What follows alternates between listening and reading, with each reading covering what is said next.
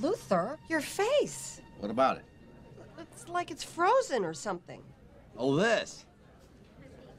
I got a Botox injection today. Botox treatment. Botox. They take a big needle and inject it into your forehead, and it freezes your face like this. I read it in a health magazine. And how long are you going to be like this? Well, this is temporary. And then, you got all your wrinkles are gone.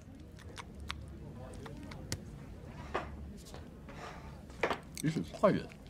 Yeah, well, you ought to get your money back.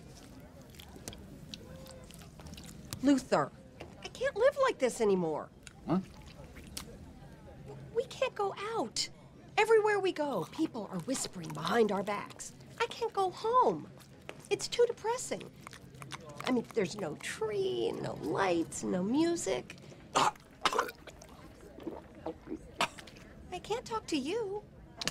You're just consumed with yourself. That's not true. Look how far you've gone. Amazing. I mean, turning our lawn into an ice rink. I can't feel anything. I mean, somebody could have broken their leg or their neck. I mean, you could have put one of those carolers in the hospital. And that would be a bad thing. Luther! I know this has been tough on you, but in just one day, 24 hours, we'll be on that trip. And it's all gonna be better. I promise. I don't know. Hey. Wait. Go to